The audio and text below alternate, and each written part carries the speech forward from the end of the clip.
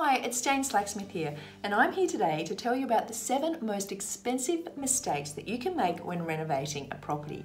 It's very easy to turn a profitable renovation into a big cost if you fall into one of these areas. I've seen these happen time and time again.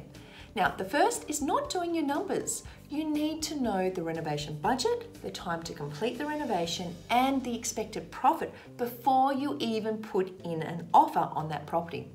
Number 2, not having a pest and building inspection. So you're not aware of all the unseen costs, and this can be critical. It can even be a negotiation tool when you're buying. Number 3, not being clear on who you are renovating for. You need to know your target market. There is no point in adding an extra bedroom to make a 5-bedroom property when 70% of those who live in the area actually only want a 3-bedroom property.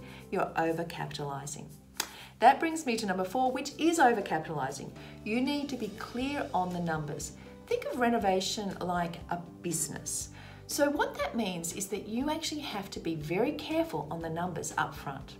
Number 5, often people mistake their own wish list that they'd like in their own home for what they do for their renovation in an investment property. Look at renovated properties on the market right now in the area that you want to buy. Become familiar with the types of fixtures and fittings that they have.